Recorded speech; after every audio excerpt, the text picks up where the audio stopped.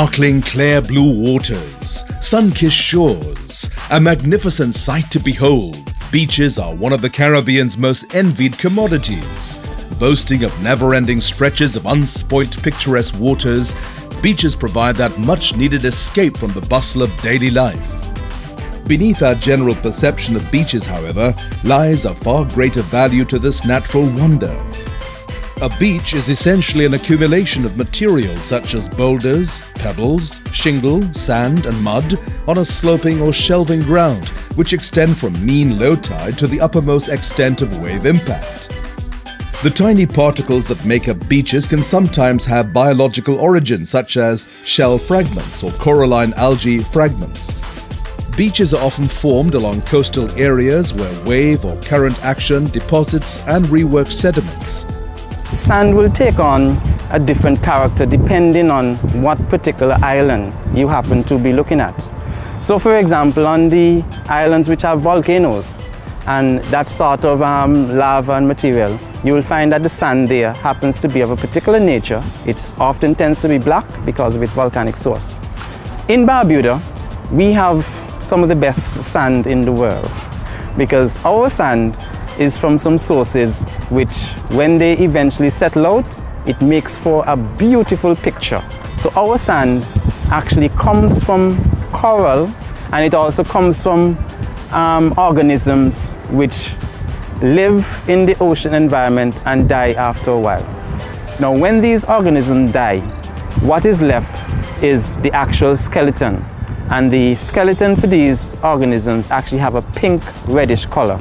So we find that the source for the pink sand on the windward side of the beaches is the coralline algae, and on the leeward side, where it's calmer, is the bivalves. The actual shells become what we call the pink sand.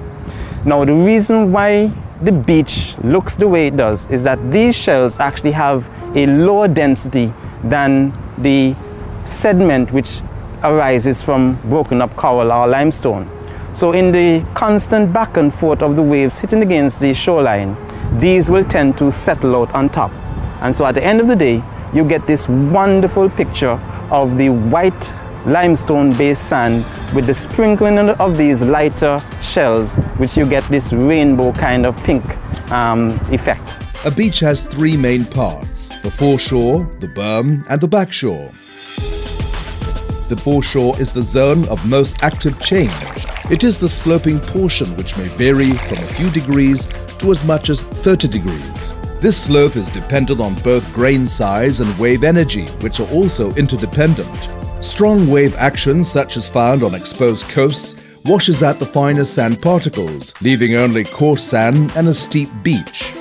Stones and boulders are often present on such beaches. However, on more sheltered coasts, finer sand is deposited, gently sloping beach results. The berm begins at the high water level and is the transitional area between the foreshore and the backshore. Except on very flat beaches, the berm has a well-defined crest at the seaward edge, formed by material deposited by storm waves or very high tides. The backshore, which is behind the berm, varies in width and character. The sands of the backshore are generally fine-grained and well-sorted compared to the foreshore. Here, dunes are formed when wind force distributes grains inland. While beaches tend to conjure up images of relaxation and fun, they also serve important ecological functions. They serve as a buffer zone between the land and the water and provide a habitat for a wide range of wildlife. Although the beach is a constantly changing environment, animals occupying this environment have adapted to the constant motion of the sand, gravel or shell. In fact, some organisms are found only on beaches.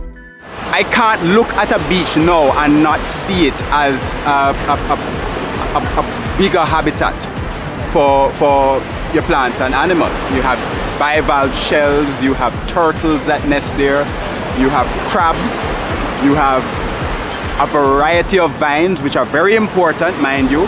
They help to anchor the sand there.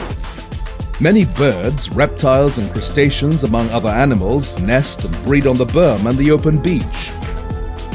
And sea turtles, including the magnificent leatherback turtles, use many beaches in the Caribbean to dig their nests and deposit their eggs. This turtle is using pure instinct to dig a hole here. And you'll see she has a very strong method of doing this. She digs on one side, brings it up, lays on the other side, and then flicks with the other foot. When she gets to her full depth, then she will make it into a round hole and lay the eggs inside of there.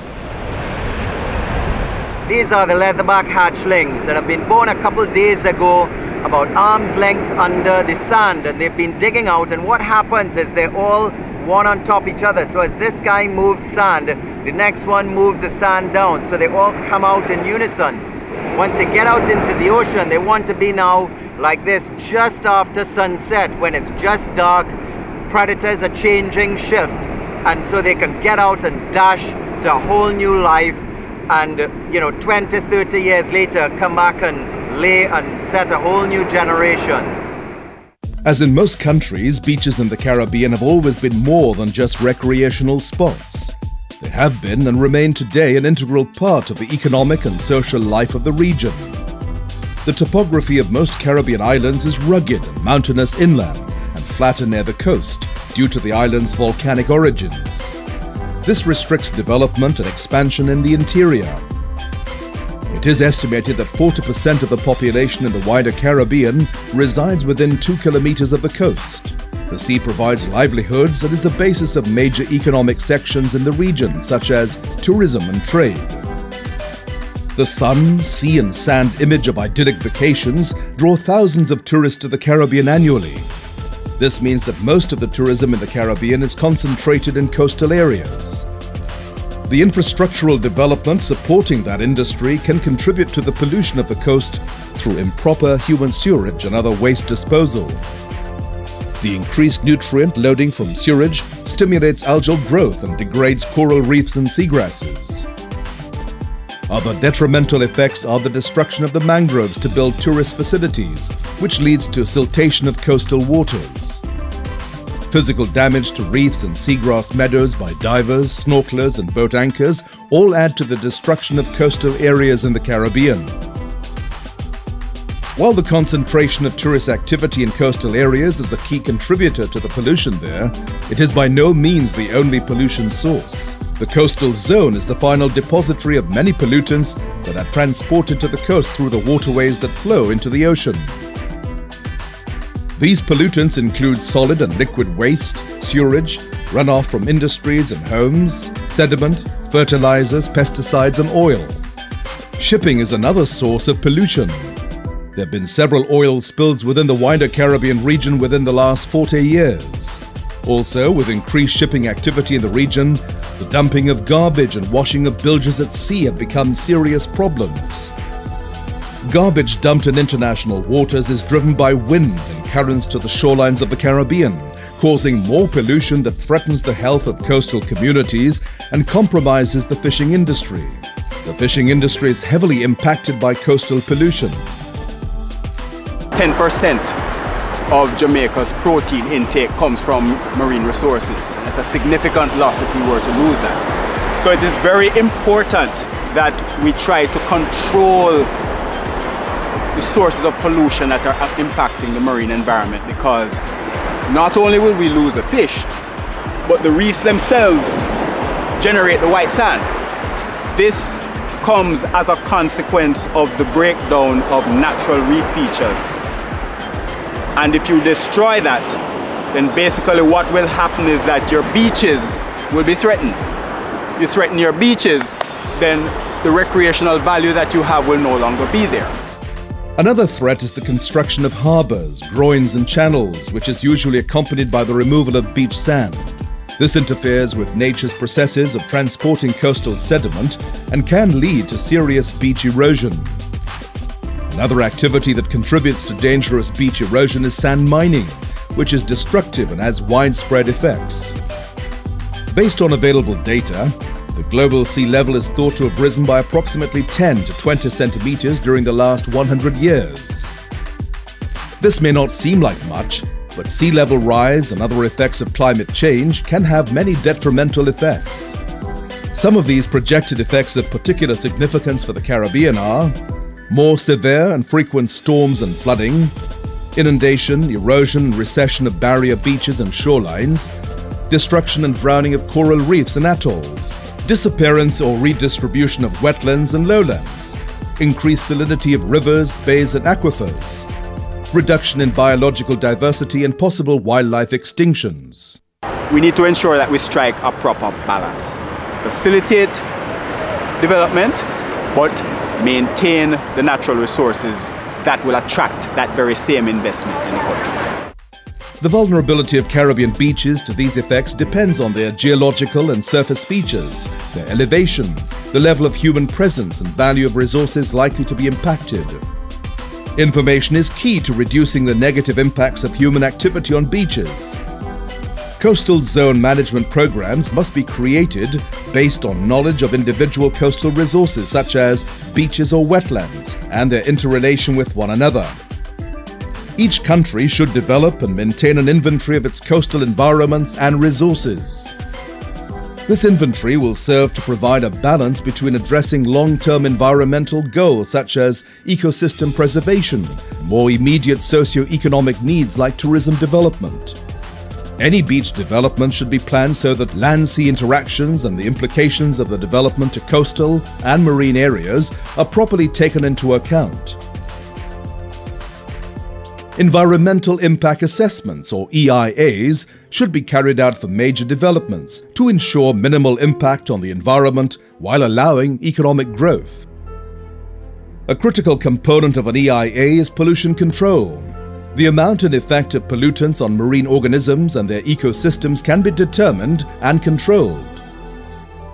Implementation of a plan to control pollution often requires a legislative component, especially when it involves restrictions to harmful activities such as beach sand mining. But legislation is only effective when there is adequate enforcement. Zoning is another strategy of a coastal zone management plan that promotes wise use of our beaches. For instance, the Buku Reef in Tobago has been designated a marine park and therefore enjoys some protection of its reef and the diverse ecosystem that it supports. Finally, public education and particularly getting the coastal communities engaged in education and conservation drives is another important element of coastal zone management. Education on the role of coastal resources, such as the importance of beaches, can be used on many levels from children to visitors. This community support and involvement in turn makes enforcement of legislation easier. Ultimately, an integrated coastal zone management plan is the way forward to maintain the balance between coastal economic development and the sustainable use of our beaches. But the best plans will not work unless every one of us does our part to conserve and protect the wonderful beaches of the Caribbean for the next generation to enjoy.